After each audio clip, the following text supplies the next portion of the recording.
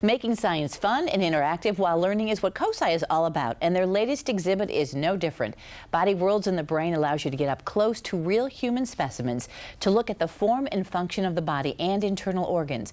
Joining me this morning with more on the exhibit is Ashley Russell, who's the manager of the Health and Medicine Initiatives at COSI, and Dr. William Hicks. He is a neurologist from OhioHealth. Thank you both for joining me. Thank you for having us. Ashley, what a fascinating exhibit, and I know COSI is proud and excited to have this exhibit. What is it all about? How do you explain to people what this Body World and Brain's about? The Body World exhibit gives our guests a chance to look at the body in depth, get an in-depth view of the body and how it works. So it's a special exhibit that'll teach about health and wellness and anatomy. And the inside and outside. I mean, when you say body, we're not just looking at little pieces and parts. These are the whole body.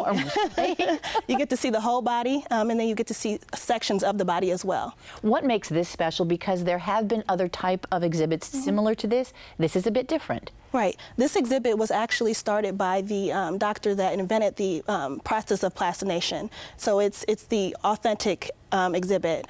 And so we're really proud to have this exhibit, and the detail that it offers is really exciting to us as well. And when you mean authentic, these are real bodies. Yes, and these people are need to be prepared to know that, right? Yeah. The plastinas that you see in the exhibit are donated by people that want to have their body on display within this exhibit, so it's very special. Wow. And Dr. Hicks, you're a neurologist, and part of this exhibit does focus on the brain. What will we see in the exhibit as it pertains to the brain? Well, after I saw it, I was blown away by just how intricate and detailed it was. It took me back to anatomy lab in med school, only in a beautiful way. It's like artwork. So that's not to scare anyone out there. You're going to gain a beautiful look at the body and the brain that you'd never normally see before. I think it's interesting that someone like you who has done anatomy and worked on the brain, a neurologist, you still find it fascinating. I went with my wife at a preview showing, and I remember that from med school. I remember that from med school. But it's with the formaldehyde removed, so that's a beautiful thing. What can you see in the brain, in the different types of brain function? You can see that? Well, you'd be able to see the different, as you see right there, the brain in its, the way it normally looks, and you're able to pinpoint the actual areas, the actual lobes of the brain, the actual neuroanatomical areas that deal with our ability to smell, our ability to have function and separate us from the animals, and our ability to breathe, our ability to speak and understand speech, move.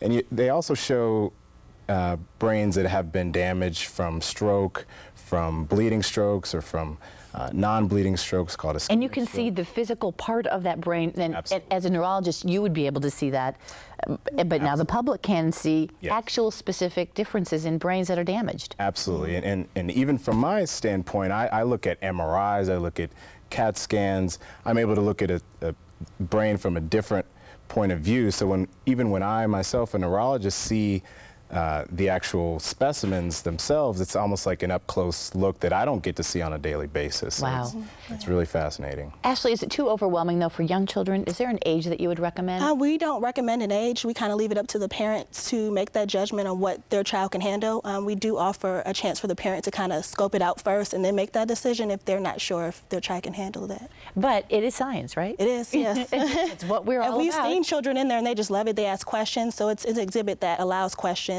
and a lot of interaction between families. So, well, part of the exhibit is a lecture series, and this evening is a lecture series, Dr. Hicks, by one of your counterparts, your colleagues from OhioHealth. What's that lecture series tonight at 7 about? Yes, my colleague Dr. Jeff Eubank at Riverside is also a neurologist, and he, alongside myself and others of us, we treat stroke in the acute setting or in the emergency room setting. And what he's talking about tonight is about the signs and symptoms of stroke that all of us need to be aware of.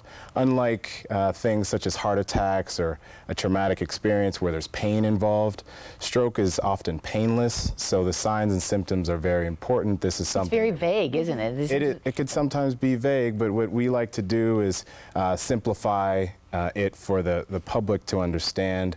We use a acronym called FAST.